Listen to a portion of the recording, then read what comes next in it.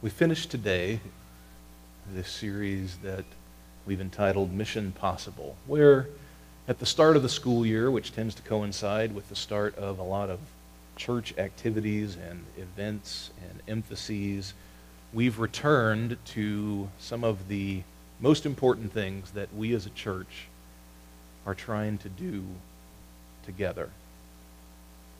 And remember that there are several good reasons why that's true.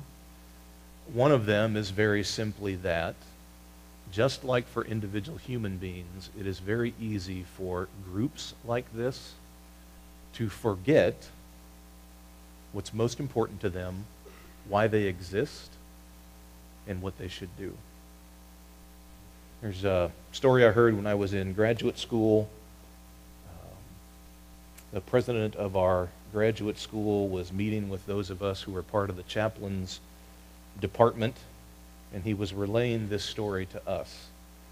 He said he was asked to be part of the board of directors of a very large Christian nonprofit group that had been around for 120 years.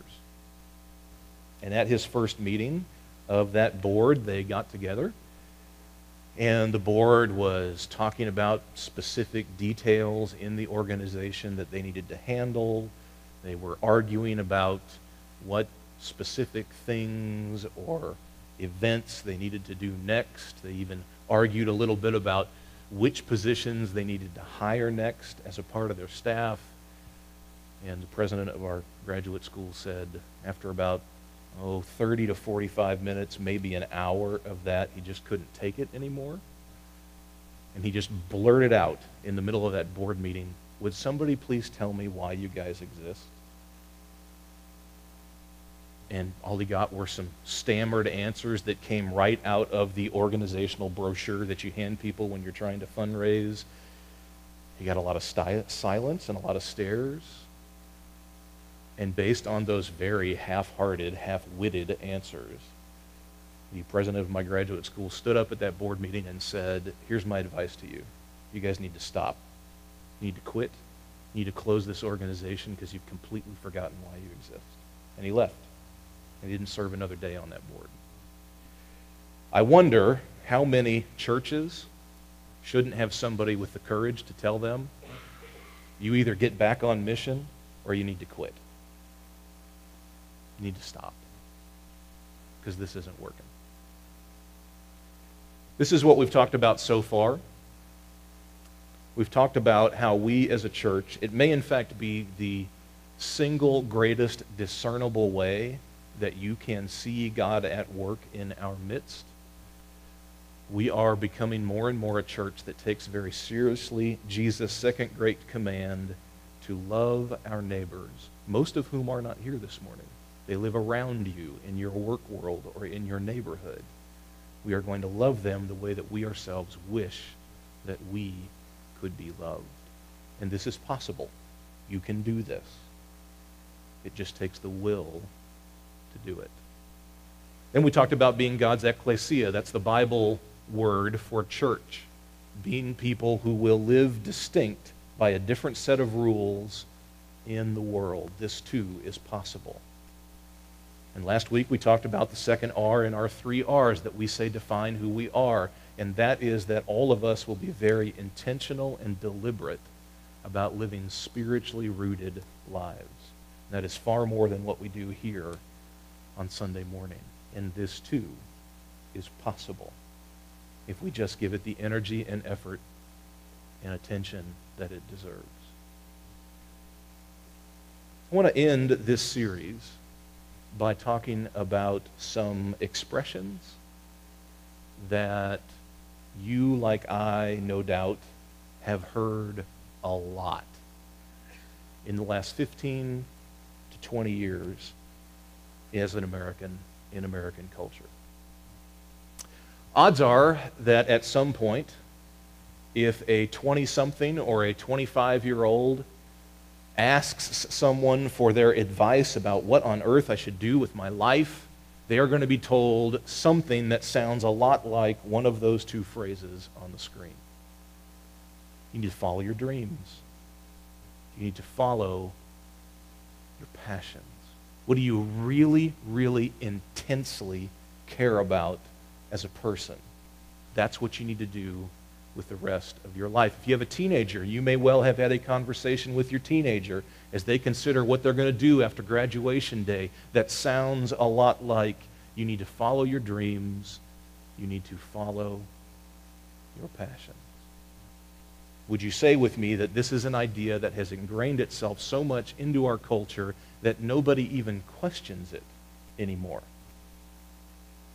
We take it to be from the mouth of God himself, as if Moses were on Mount Sinai in 2012 and God gave him an 11th commandment. And the 11th commandment was, follow your dreams, follow your passions. And by the way, in groups like ours, you hear the same kind of thing talked about. You hear the same kind of thing taken as Holy Writ. So that groups of people or churches should follow their vision for themselves. That they should find who they are, unlike anybody else, and they should go after that with great fervor and intensity. There's merit to those two expressions on the screen. Allow me to offer you a biblical critique of those two expressions this morning. And as I do, I hope to give you a better way to consider what you will use your life on, what your dreams and passions really should be, and how perhaps we can engage your sacred imagination for yourself and for us as a group in a different way. Here's part of a biblical critique of those two ideas. The single most problematic word in either of those phrases is the word your. Because how trustworthy is the word your? Tell you what, for those of you who are my age, or thereabouts, or older, which is early 40s, I'd like you to remember, if you can, without the help of supplements, what you thought your dreams were or passions were 20 years ago. Do you remember any of them? Can you blow the dust off of them and look at them for me and tell me what they are? How many of them are you doing today? Does that mean you're a failure if it's not many? How accurately do you think you are able to assess what your real dreams or your true passions are? I think only the young think they're really good at it. And the older you get, the more you realize that my own view of what my dreams or passions should be are actually fairly skewed, fairly warped, and worst of all, they're pretty selfish because they involve a lot of me and not a lot of other people. Would you admit that with me? Here's adding on to that. When the Bible, and it does, use the word passion, more often than not, it's not a good thing. The Bible uses the word passions or those deep intensities of human nature, and more often than not all the time, more often than not, they are things that you need to be freed from. How many of the passions or dreams of the people inside our culture are nothing more than the worst manifestations of human nature? In that they think they're following after the greatest dreams of their imagination, and really all they're following after is what the Bible would call the most perverse, most selfish, self-centered dreams of human nature. This is the problem with those two expressions.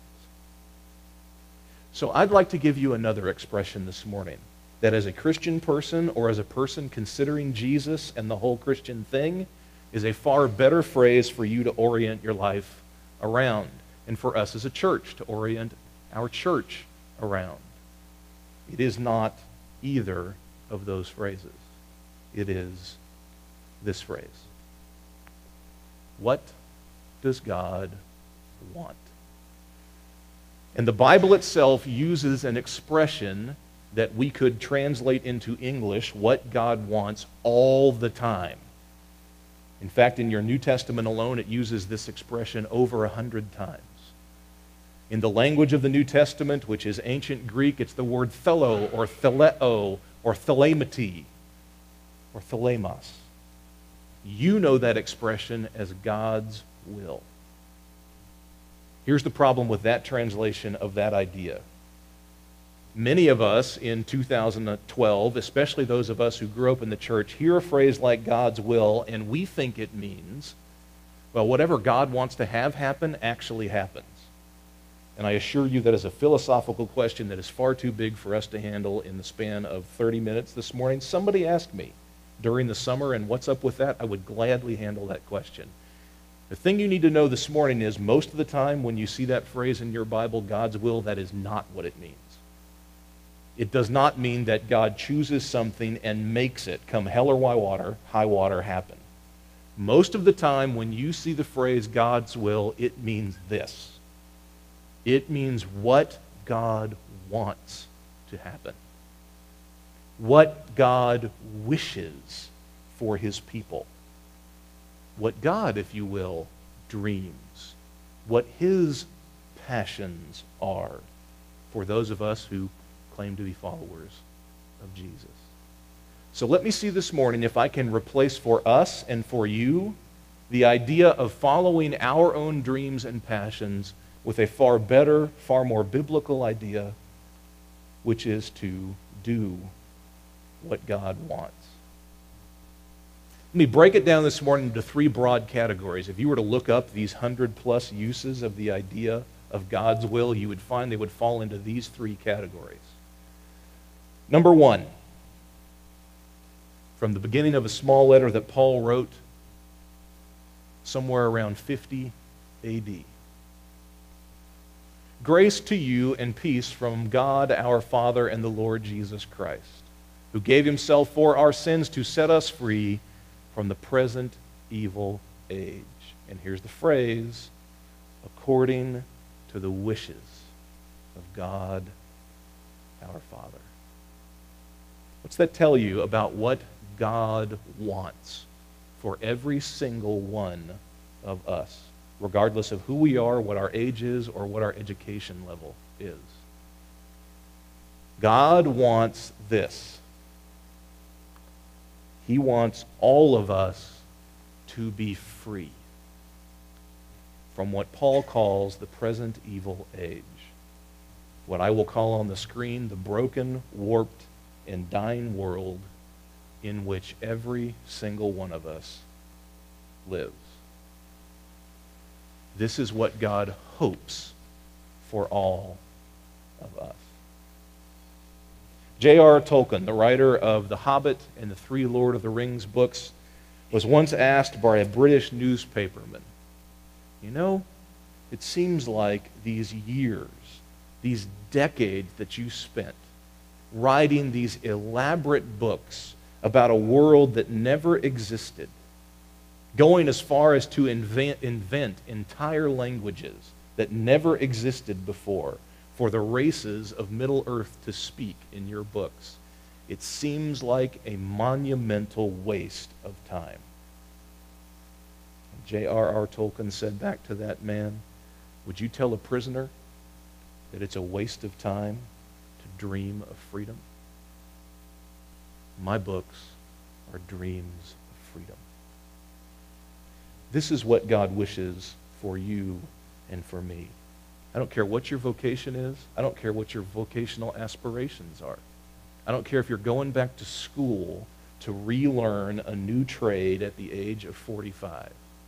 What I do know is that God wants every one of us to be free from what Paul calls this present evil age.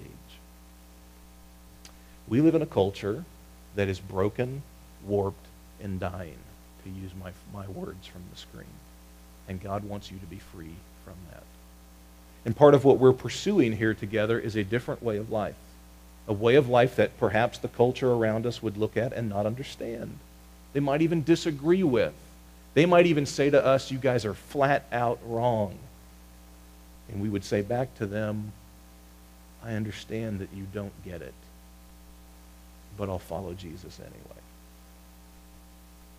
This is what we're trying to do. Let me narrow that down for you a little bit. Listen to these two verses that deal with God's wants or wishes in the same way, but they just get a little more specific about the evil present age in which we live. This is 1 Peter chapter 4, verse 2, in which St. Peter writes, "You Christians need to live the rest of your earthly lives, no longer according to your human desires." There's that word passions, by the way. "No longer according to your human desires, but instead according to the will or wishes of God."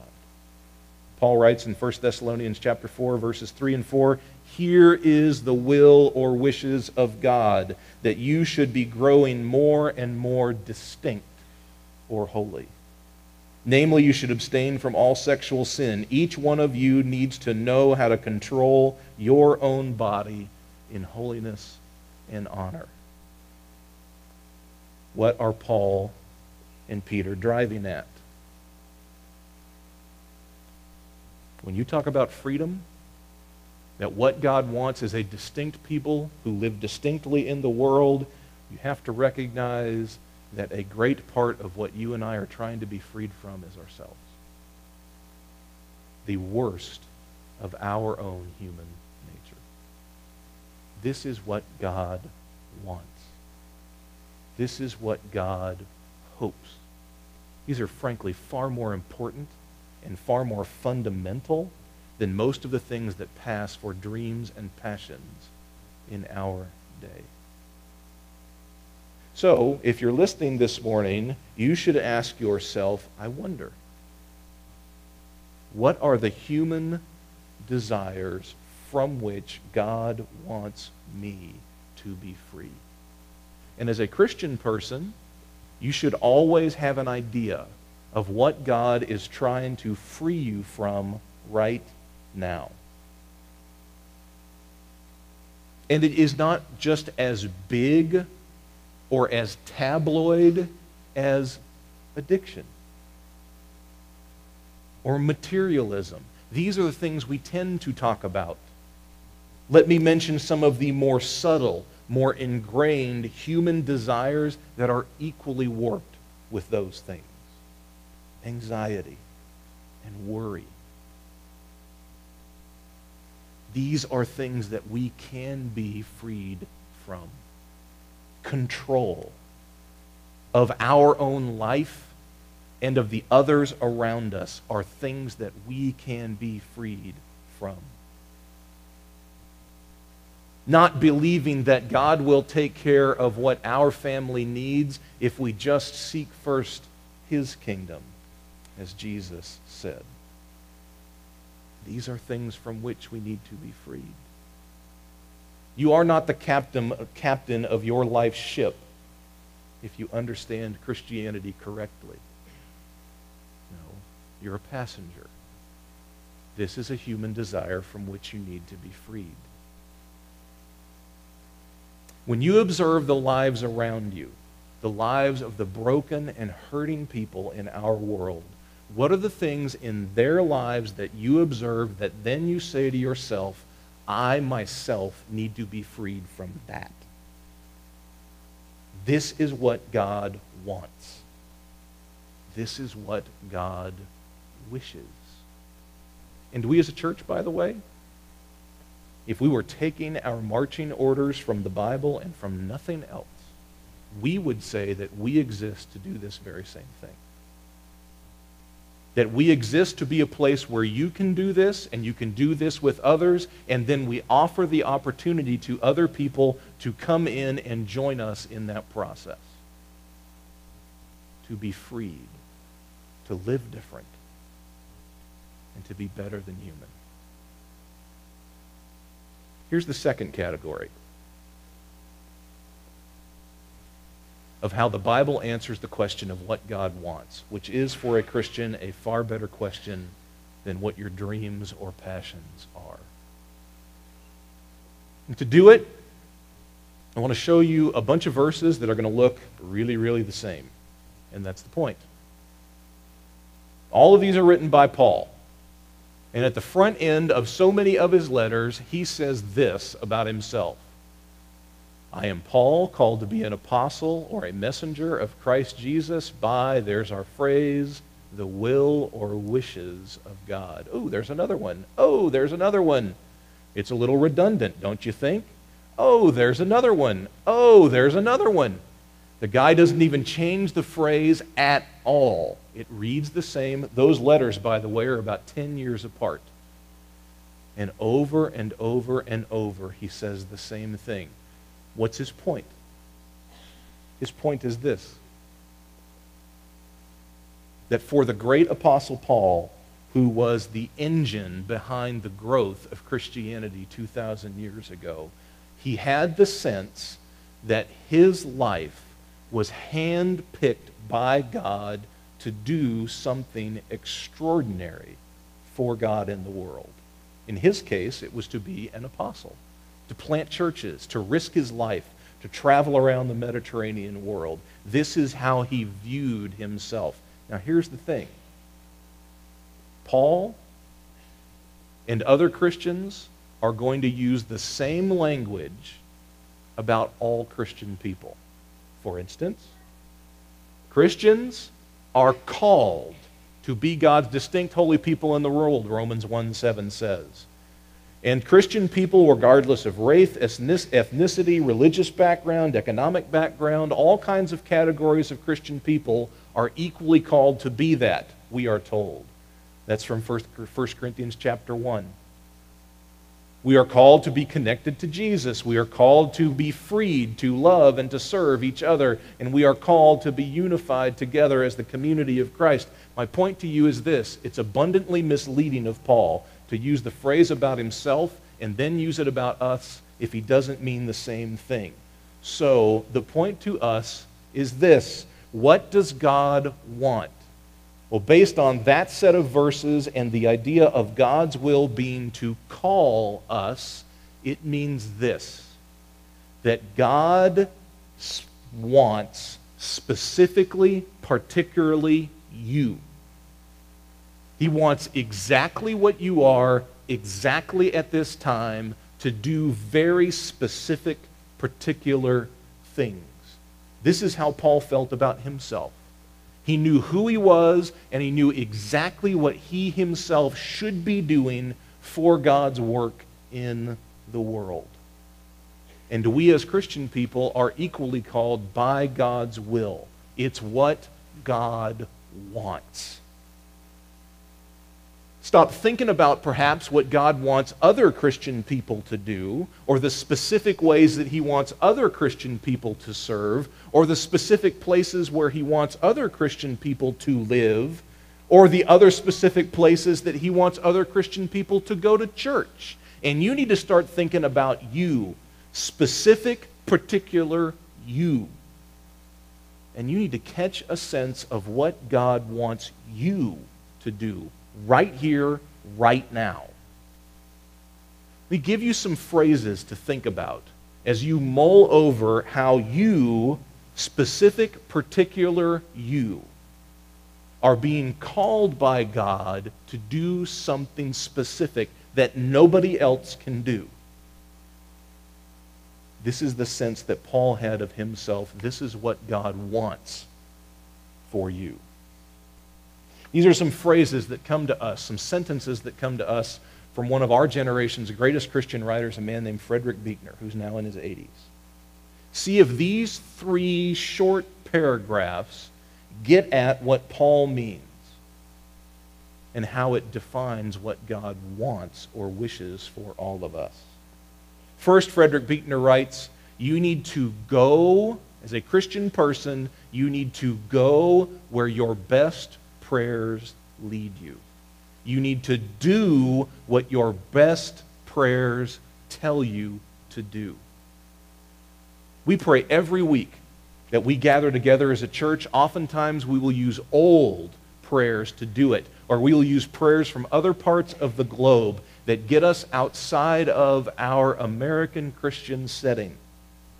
When we pray those things, how is your imagination sparked for what you could do for somebody else or for God's kingdom in the world? Frederick Buechner's right. You need to listen to those instinctual spiritual responses that you have, and you need to do them. You can entrust yourself, if nothing else in your life, entrust yourself to the responses that you have when you pray. Listen and have the courage to obey. This is what God wants for you. Here's the second selection from Frederick Buechner. The life I touch for good or for ill will touch someone else's life. And that life will in turn touch another. And that one in turn will touch another. Until who knows where the trembling stops or starts. And how far my touch will actually be felt. This is the genius behind Jesus' command to love your neighbor, by the way. He doesn't say, go love somebody across the face of the planet in a culture that you do not know. There's nothing wrong with that if you do it, but if you skip over loving your neighbor, you miss the ripple effect of love. If I intensely, purposely love the people nearest to me, then they will do the same to somebody else. And God is calling upon all Christian people to do this. Particularly, specifically you, in your particular specific setting, to the particular specific people in which, around which, with which you live. This is what God wants.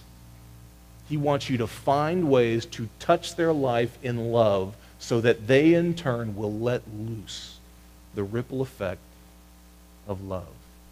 And last, Frederick Buechner writes in a phrase that you can find in so many books because it is so well written. He writes this to a friend of his who is struggling to know what they should do with their life, and his advice is brilliant. He says very simply that you need to know the place God calls you is the place where you feel the deepest gladness, and it's the place of the world's greatest hunger. You want to know what to do?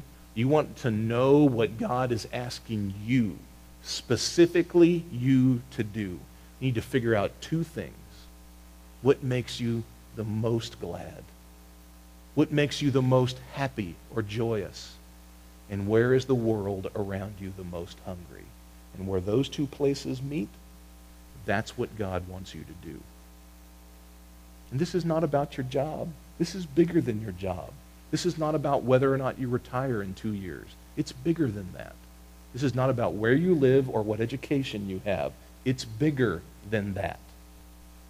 But God, like he was Paul, is calling every Christian person to find out what they specifically and particularly can do. What they should do. And this is what we want for you. We want everyone to have an answer to what makes you the most glad and where does the world need that the most. We want to turn you loose to do that. And ironically enough, here's the third category that answers the question of what God wants, which is the biblical way of saying what your passions or your dreams should be as a Christian person. This is the place that you see it the most clearly in the Bible, though you can find it all over the place. This is written by Jesus' half-brother, James, in the first letter of your New Testament. James writes to these Christian people, "Come now, you who say today or tomorrow we will go to such and such a town and spend a year there doing business and making money. Yet you don't know what tomorrow will bring. What is your life? You are a morning mist that appears for a little while and then vanishes. Instead, you ought to say, if the Lord wishes. If it's what God wants, we will live and do this or that. What does God want? Well, God wants you to entrust him with all the unknowns that are far too big for you or far too away for you. Here's another problem with those phrases, follow your passions or follow your dreams. And for that to be the central advice that we give people when they're considering about making a life change or what direction to head, they're focused in the wrong place. Those questions, follow your dreams, follow your passions, where are they focused? They're focused on the future. I got news for you. The future is far too big for anybody in the room. Anybody, from a biblical perspective. And it is only human hubris that thinks we can make plans today, that therefore somehow the universe and God himself are obligated to follow through on tomorrow and next month and next year. No. This is not how it works. The danger, one of the dangers of thinking I need to follow my passions or follow my dreams is it pulls your attention away from the single most important moment of your life, which is today. Today. James says to those Christian people, look, it's okay if you make a business plan to go someplace for a year, to go to such and such a town. That's fantastic. It is the monumentally dumbest thing for you to do, to wrap your entire life around future plans that you have absolutely no control over. How many people do you know who live in constant frustration, if not despair, because their lives are wound around those kinds of future plans that they cannot control? And they are constantly befuddled when they do not come true. The biblical perspective is stop. That is too big for anybody in the room. Stop. What God wants is for you to pay attention to today. His will for you, his dreams and passions and hopes for you, many of them have to do with only one 24-hour period, today. And if you don't care what they are for you today, I'm not real sure that you're going to care what they are for you tomorrow. Get on board with today, and God will take care of tomorrow. What does God want from you today? When you go home today, what does he want from you, for you? What does he want to do through you? This is what matters most. Stop looking around the corner. Stop looking too far ahead. Do it today. Those things we've already talked about, he wants you to be free from the world around you and to live according to the beat of an entirely different drummer. He wants you to be freed from the things that are the worst about you. He wants you to find out specifically, particularly who you are and the specific, particular things he wants you to do right now. Guess what? All that stuff, he wants you to do it today. Not tomorrow, not next week. He wants you to do it today. Our attention should be on today. Let God's attention be on everything else. Everything else. If we were wise as a church family, we would keep that in mind too. You focus on today. Being obedient to the things that you know to do today.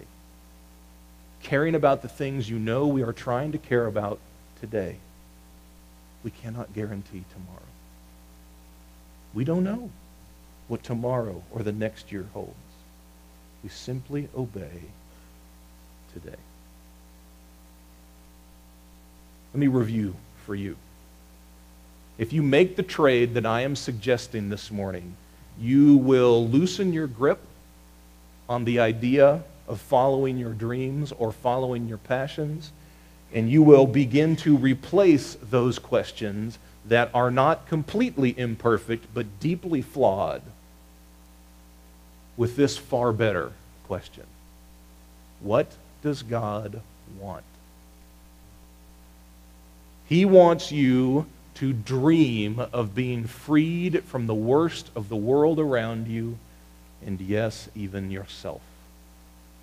And he wants you to dream of being specifically and particularly you, right in the setting in which you live, for his sake, like Paul was so long ago. And he wants you to dream of not holding the reins of your life so tightly, and certainly not looking too far ahead or having your life be all about tomorrow when it should be all about today. I want to give you some time to process with God this exchange that I am proposing for you today. From thinking about passions and dreams to simply thinking about what God wants for your life and for my life and for our life together. Scattered around today are some tan-colored half sheets. And there are two different kinds, and you'll know that by what's on top, the title of the sheets. Grab one of the ones that's close to you. Doesn't matter if it has 4U or 4RT on top. And what I would like you to do for the next 3 minutes, while the music plays, is that I want you to give God the opportunity to realign your life from what you thought you really cared about to what he might want for you, if you have one of those sheets, or for us, if you have one of the sheets for RiverTree. And what I'm going to ask you to do, if you have one of the sheets for RiverTree, is I want you to write down what comes to mind, and then I'm going to collect it later, because I want to publish what all of you think after you've heard today about the phrase that's far more important, what God wants, instead of what we might dream or what our passions might be. Okay? So, text in the back, you can roll the music, and you guys spend 3 minutes and give God the openness to talk to you about what's on those sheets.